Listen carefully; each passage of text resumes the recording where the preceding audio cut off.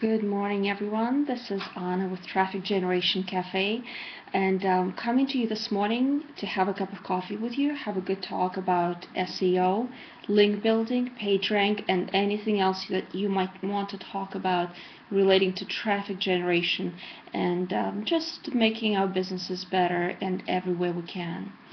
So anyway, as I'm waiting for people to come in and log in and maybe ask me some questions, which I would absolutely love, let's talk a little bit about PageRank.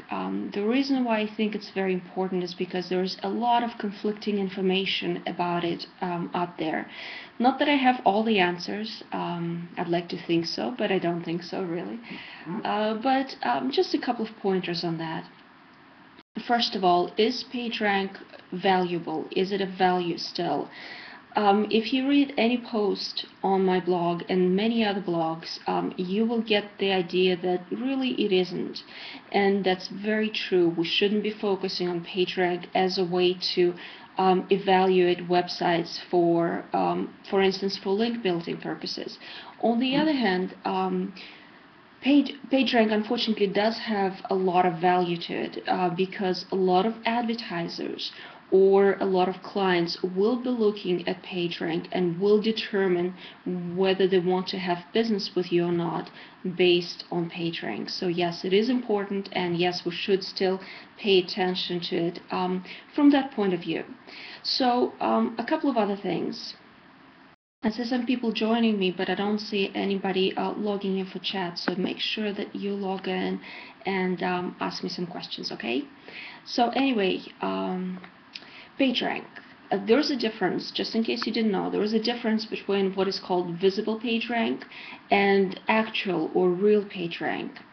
Visible PageRank is what you see on that green toolbar if you have Google Toolbar installed or any other SEO toolbar. Now, that green bar is just a frozen snapshot of your website some time ago. It may be 2 months, it may be 4, 5, 6 months ago, who knows? But it doesn't really show where your website is really with Google at any given point of time. So you're looking at PageRank, and yes, it does show some green bar, but it really is not a good metric to pay attention to because it's just simply not current, and because it's not current, it's really not valid for any kind of estimation. Real PageRank is something that Google calculates on a daily basis. They keep that in their database. So even when you look at the website and it doesn't show, it may not show any visible PageRank, it doesn't mean that it doesn't have any. So that's very, very important, something very important for us to remember, especially when it comes down to link building. Another thing, as far as link building is concerned, if we only focus on PageRank, you may see PageRank showing as let's say 4 for a page. But in reality, Google has downgraded that website, and PageRank is maybe 1, or maybe it's even sandboxed. You don't know because it's not necessarily reflected in that toolbar. So you definitely need to have other means, other ways of determining the value of a page other than by PageRank. And there were a few good articles written on the topic. I'm going to post the links to those articles. One of the websites that I recently discovered is by Randy Pickard. Randy, good morning. If you're listening this morning, good morning, Lou. Good to see you here. Anyway, Randy Pickard of, I believe, internetmarketingremarks.com, and I will post the link as well down below. So he gives a lot of good ideas of how to determine a value of a website without going for the green toolbar. Things like whether the page is cached and how often it's cached, or site links, or MOZ rank, MOZ rank also called. So different things that you can do to see if the website is indeed valuable. I'm not sure what the echo is coming from, Lou, but maybe I should try to Speak up a little bit. Good morning, Eliana, all the way from Italy. So good to see you back. Anyway, so the people are starting to come in for the chat. Make sure you ask me any questions, guys, if you have as I talk. So anyway, going back to the PageRank, it is very important for us to... Good morning, Rana. Good to see you. It's very important for us to understand how we can evaluate a website to see if it's a good, uh, connection for us, if it's a good thing for us to build links from that website. Because, you know, I've heard some people say that link building is not nearly the most important ranking factor in Google algorithm, but those people haven't come out and said what else is more important than link building. So I'm still standing with the fact that link building is still very important for us to do if we want to achieve any kind of search engine rankings, and I'm sure most of us do want to have that. So it's very important for us to learn how to determine the value of a page that we're linking from. And PageRank, as I said, might not be the good or the best characteristic, the best way of doing it. So let's see, MOZ rank, as already mentioned, might be a good way to go about it.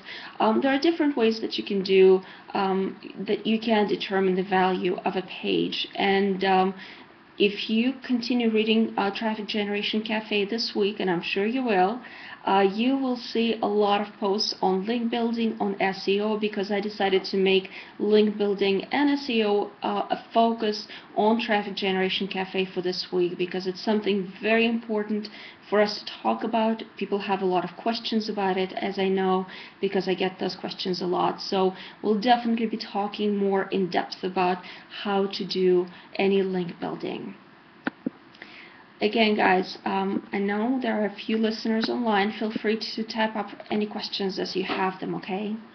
So anyway, so this week on Traffic Generation Cafe, we'll be talking a lot about link building, things like anchor text, things like how to use RSS feed to create a lot of backlinks on autopilot, and not necessarily links back to your site, because those might not be high quality links.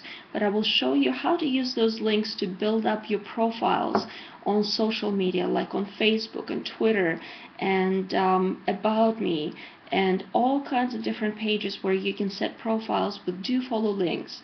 And how can you boost the page rank and authority for those pages so that they will come back to your website carrying authority in that link and not just a low quality link. So you will learn that on Traffic Generation Cafe this week. I had a few questions during the week that I will answer in the post today. Things like, should you use pinging services to ping your newly published posts? And what happens if you edit those posts? Would that still ping them? And might you be banned from pinging services if you ping too much? There I go. I keep saying the word ping, but I can't get away from it. That one, Jane, goes to you. Anyway, so we'll definitely be talking about that. I wrote a post on anchor text because this is very important, and many people I see are not using that correctly, even on my side, because I'm using Keyword Love plugin, which means that you don't have to spam my website, because you don't have to just use your keywords as your name. And I do unfortunately trash a lot of those comments because it just doesn't look good, but when you do that. But you can use Keyword Love so that you can still use your name and then use add symbol and add your keywords. And what the plugin does is it still keeps your name, but it converts your keywords as anchor text going back to your website. So we'll be talking a lot more about anchor text, how to properly use it, how to vary your anchor text for it to appear more natural, because it's very, very important. If you keep using the same anchor text in your link building, sooner or later you might be punished by Google for over optimizing your website for that anchor text. And the reason for that is that Google I don't really think they mind SEO. They have created a lot of people for us webmasters to use, like Google Webmaster Tools or Google Analytics. So I think they do encourage for website owners to do a lot of SEOing over a lot of optimizing their websites for search engines. They just want to do us a good job at it and not overdo it by spamming our websites, by building a lot of spammy links, for instance. So they do provide a lot of tools for us to do some link building, some on-page optimization, but at the same time they want to make sure that it's done naturally, that we still get a lot of natural links. So when a user goes to your website and they like something and then they want to link to a specific blog post on your blog back on their blog, what are they going to use as anchor text? Most likely your name. They will probably use the blog post name itself. So that's called natural link building. So you cannot just do, let's say, weight management constantly as your anchor text, because that's not natural. That's not what Google wants to see. So we will talk about that in my post on anchor text this week as well. Let me just... Lou has a question. Should I delete my old blog for SEO purposes since I moved the entire thing to WordPress?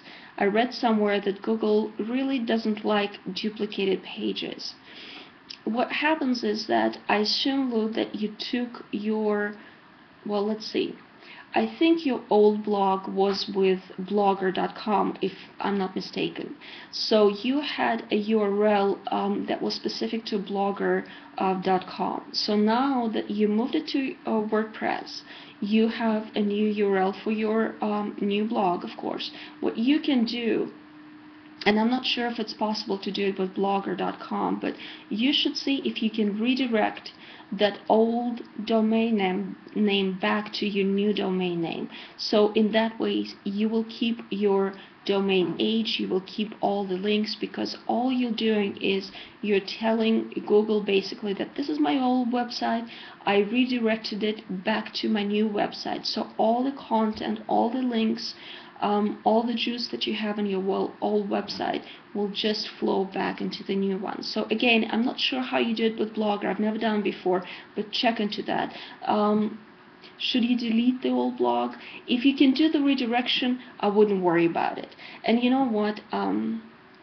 Speaking of duplicated content, I probably should make a post on it, but duplicated content issue mainly goes for your own blog. For instance, I don't know if I can explain it quickly, but I will try. For instance, you have a blog post that you posted on your website, and of course, on your blog, I should say, and of course that blog has a URL that is specific and unique to that blog post. When you click on that URL, it will bring you to the blog post. But you also have category pages, you also have tag pages on your website. And so for instance, a blog post on link building will have a URL like yourblogName.com/link building. But you can also access the same post through yourblog.com/category/link building. The URL looks differently, but it will bring you to the same content. That's where the duplicated content issue lies. Do you understand me? It's within your own website when you can access the same content through different URLs. To us, the users, we still understand that that's the same post. But Google and search engines don't really. They consider that to be this several different pages. So we need to deal with duplicated content issues within our own blog. When you publish the same blog post on different blogs, different websites, that's called syndication. That's not necessarily the same as duplicated content, because Google is fairly good at determining what the original source is for the content, and then ranking that original source as the main source for the content on the search engine rankings. Actually, I just wrote an article, I just read an article on Mashable.com about how Google has been getting a lot of heat in terms of ranking a lot of spammy website that scrape your content, ranking them in Google search engine pages, SERPs, over the original content. So they have recently changed their algorithms, and they say that that wouldn't be a problem anymore. So we'll see how it works. But basically, when you publish a blog post, Google will be able to determine that that blog post was the original content because of the date, because of the links that will be coming back to it. So ideally, anything else, when you syndicate that same blog post in article directories, on different blogs, if you do that, Google will not penalize you as duplicated content. So I hope that answered your question, Lou. Good morning, Linda. Oh, I'm sorry you were confused on time, but I'm glad you made it, so welcome. Okay, Lou, I'm glad you did. Again, duplicated content is a little bit of a complicated issue, and there's a lot of confusion, and I think I need to write a post about that, and I definitely will. So I'm still looking for more questions. People are a little bit slow this morning. Do you have your coffee with you? Maybe we should all drink that. Good morning, Ellen. How are you? Good to see you here. I tend to talk too much when I do these shows, and for introvert, oh, Kat from Switzerland, good morning, how are you? So good to see you here. I tend to talk too much, so sometimes you need to shut me up and just ask me questions instead, otherwise I can just blabber and blabber and blabber. Anyway, good morning, Katie, how are you? Everybody's coming in and everybody has their coffee, so let's wake up. For some of you, it's the middle of the day for Italy and Switzerland, but some of you still need to wake up. So let's get on with the questions, and I'll see you in a minute, Alan. So anyway, let's see, what else do we need to talk about here? We've talked about the anchor text. Of course, I will publish the schedule for the blog posts that I wrote for this week, and I've got a lot of good stuff in store for you. I promise. Tomorrow, I have a great post from a guest blogger. His name is Jason, and he will be talking about 15 scalable SEO strategies that you can use for your blog, for your website. And he wrote it for newly launched websites, but I really feel like you can use all those strategies for any website. And actually, I have learned quite a few different things from him as well.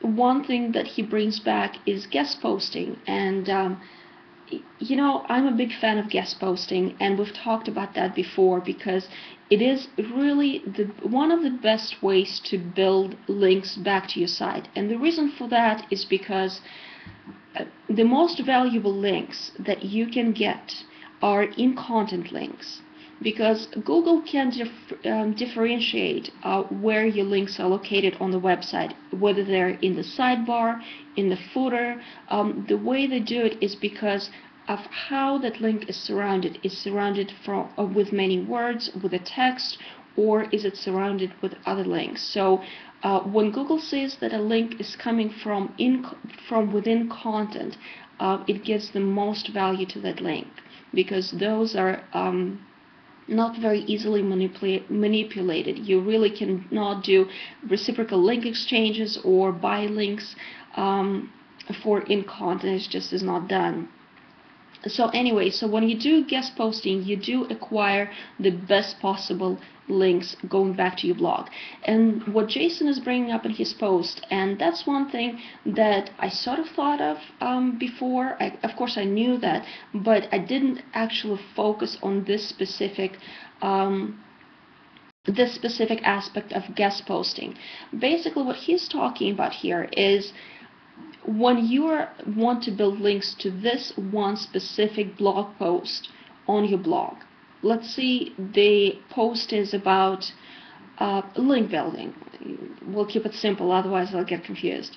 So it's a link building post. So what you do is you write a blog post specifically on link building for a guest blog. You use link building as your keyword, one of the keywords in the title. I hope you also use link building in the title of your own post on your own blog as well. And of course you use link building as anchor text to go back to your link building post on your own blog. So now you have two blog posts, your original one with link building in the title and of course optimized for link building. And then you have a guest post also with link building in the title as a keyword, and also anchor text link going back to your original blog post. And that's the best way you can build links through guest posting, because you have complete control over the topic, over anchor text, over how you optimize your guest post. So that's why guest posting is still one of the best link building strategies. And I really, every time, whether it's through my blog or one of these broadcasts, I urge you to please go ahead and start doing guest posting, because it's really very important for your blog. It's always better to use to link to a specific post and not your home page URL, Katie. And the reason for that is because your home page can really rank for only a couple of keywords. When you think of your website as one big, large website, it makes sense for a user. But Google thinks of your home URL as just one page of your blog. One page of your blog can only rank for maybe 2-3 different keywords, but no more, because you can't rank your home page for 10 different keywords. It just doesn't work that way. So your home page is just one page, and you can focus on ranking it, let's say, for 1 or 2 main keywords that you would like your website to be ranked. Other than that, you need to pick specific posts or pages on your blog that you would like to rank for specific keywords. So you need to start building links deeply within your blog. They're called deep links because you're linking to specific blog posts and not your homepage. So you definitely should be doing that, Katie, more often. Alan has a question. Is there any place we need to list keywords besides the content and blog URLs themselves?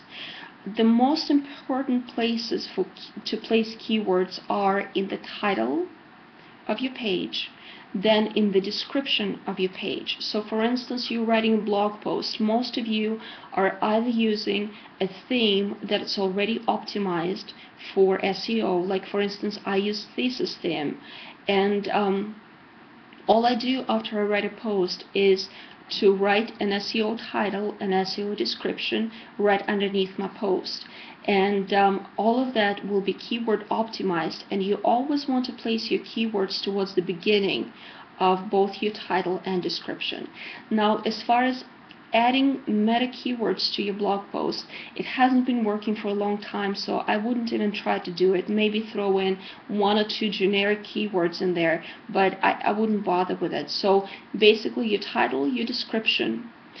As far as other on-page factors, of course you should mention your keyword in several places around the blog post. Some recommend in the very beginning and at the very end, because the search engines read your blog from top left to bottom right, like this. So if you put your keywords in the very beginning of your blog post and at the very end, strategically, it should catch the search engine crawler's attention, and they should read your keywords to determine what the post is about. But you know what? A lot of SEOs say that it really doesn't matter that much, and I agree with that, because I have been able to rank some of my websites for keywords that are not even mentioned on the page at all. So Don't focus too much on the keywords. Write for your readers. If you're writing a post on link building, make sure that they know you're writing about link building. Of course, you'll be using link building as your keyword here and there, and that happens naturally. So just focus on that, but definitely focus on title and description as your primary keyword attention getters as far as search engines are concerned. I have a few new people coming in. Good morning, Patricia Johnson. Let me see if I have any questions. I know I had earlier some questions. This chat is moving so fast that sometimes it's hard for me to see the questions. It keeps refreshing. But I saw a question about slugs. Somebody's having problems with slugs. And let me just go back very quickly. Linda is asking that I posted a while back about a validator site which checked the code errors, and you have a lot of them. And of course I lost it, Linda. Can you recommend someone or a resource to clear problems? To the Luddite like me. Anyway, the problem is that HTML code errors will always appear no matter what. I've tried, no matter how careful you try to be, you still will have HTML code errors. Some HTML code errors, I need some coffee. Crawl engine spiders are able to bypass very easily because they're very common errors. But some of them are very difficult for them to do. And it's advisable for all of us to make sure that our blogs are as code-free as possible. The one thing that you can do about that is choose a good theme for your blog, because you want to make sure that your theme is as code error-free as possible. And this is where paid themes come in place. I don't recommend them because I make affiliate commissions off of them, which I do. I mostly recommend them because when you buy when you purchase a paid version of a theme of some sort, it's coded correctly most of the times. When you do a free theme of any kind, most of the times the reason people do free themes is because they put their links at the footer of a free theme that basically creates a link building machine for their own sites. That's basically why free themes exist. So that's the only incentive for them to do free themes, is because of the link building. So code free is not an incentive for them. SEO optimized is not an incentive for them. So just because you have a free theme and you use an SEO plugin like all-in-one SEO pack doesn't mean that your website will function properly. So many people think that paid themes are just because of the look and to set yourself apart from the pack. That goes without the saying, but it's also mostly for SEO purposes, because those themes will be as error-free as possible. And again, I use Thesis on my side. Now, what do you do when you still have a lot of code errors? A lot of them you can fix yourself.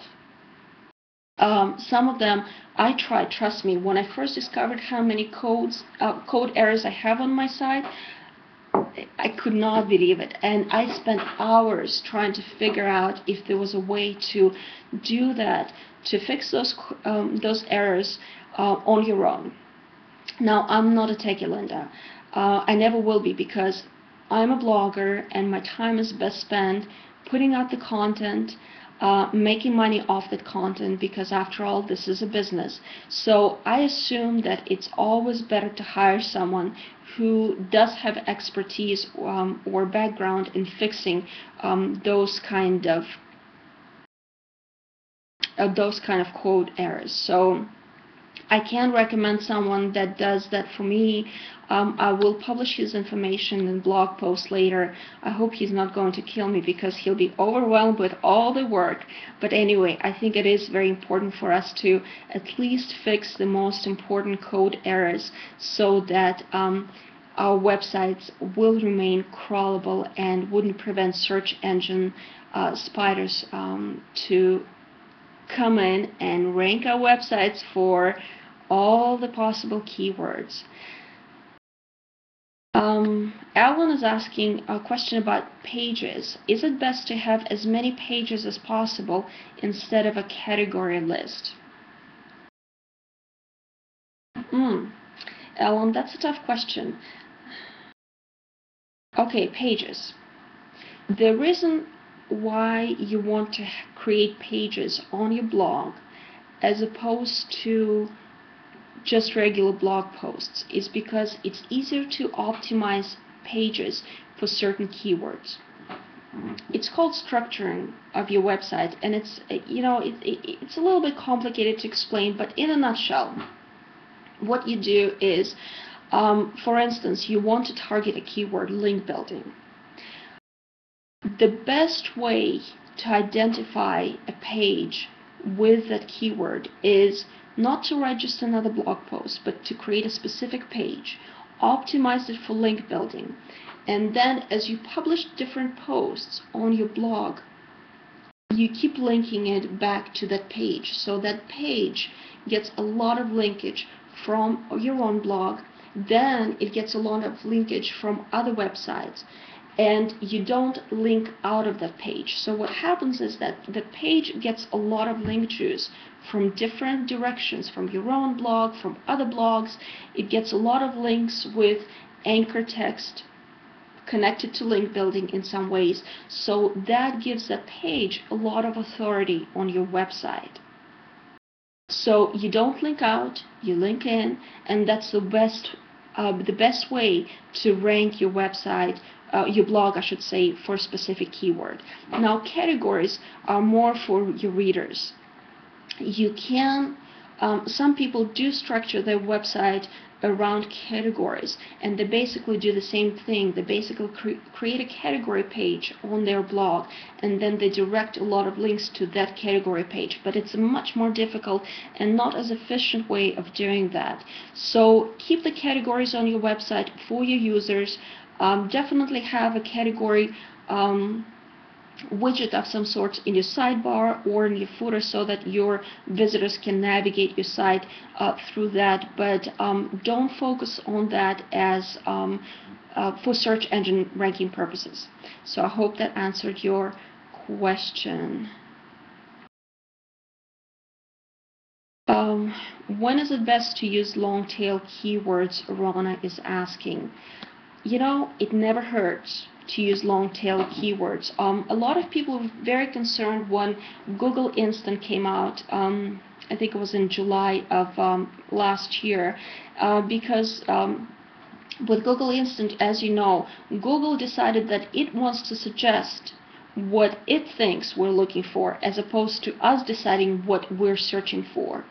And it decided to start updating the search engine pages as we type up the term, as opposed to waiting till we type it up. Well, many people don't like, me including, don't like Google Instant.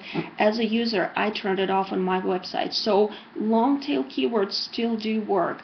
And it's really fairly easy to start turning and targeting those long tail keywords, because all you do is, for instance, you take link building as your seed keyword, then you add things like how to, or well, how to right now is the best example because my mind is not working properly, but let's see, you take link building and you turn it into a long keyword by doing how to do efficient link building, how to build many links to your blog, how to, this is a very easy way to turn long tail, to turn your seed keyword into long tail keywords. And what you do is, how to works great for titles as well. So you take that long tail keyword, how to do proper link building, and you make it a title of your post. So now every time somebody links to your blog post, that specific blog post, most likely they're using your title to link to it. So you're basically doing link building with a perfect anchor text, because your title is your perfect long tail keyword. So that's the best way to do long tail keywords. So I hope that answered your question. Let me just oh, it seems like Dev will have a lot of work coming his way, because a lot of people are having problems with code errors on their blogs. You know, this is what I love about these broadcasts, and this is why it's so important that you guys come and interact with each other, not just me. First of all, I'm getting to know you, because good morning, Dan, how are you? Because all these names that keep showing up on my blog, all the commenters, all the readers, I'm getting to know you on a more personal level, and that's great. But also you get to network within this group. You're asking yourselves questions, you're exchanging information, and that's absolutely brilliant, because that's the best way for us bloggers to network, to build those relationships, to start linking to each other, read each other's blogs, and it's pretty incredible. That's the power of internet. So let me see, I probably missed a few questions here. I'm sure I did. So I will Gibson, you're still having problems with your slugs, huh? You know, you and I should get together and maybe have a chat on Skype and see what's going on with your slugs, and see if we can fix that for you, okay? So if you're still online, send me an email. I'll get you my Skype ID, and we'll talk about that, so we can get you squared away on that. So anyway, guys, I love having you here. I think I covered just about most of the questions here, and if I didn't, I'll definitely go back and see what else I need to talk about. It seems like people are exchanging a lot of, I just love it. So anyway, here's my morning cup of coffee, cold cup of coffee going up to you. Thank you so much for coming to my broadcast. I will definitely publish it to my blog along with any questions that I've been answering today. So make sure you come back and read that post that I published today. And let's get connected at Traffic Generation Cafe. And I always welcome your comments. You know that I answer all of them. Keep asking me questions. I love that. God bless you too, Alan. Have a wonderful, wonderful afternoon, everybody. God bless you all, and I'll see you here next Sunday. All right? Goodbye. You're welcome, Linda, Lou, Rana, Katie. Thank you, guys.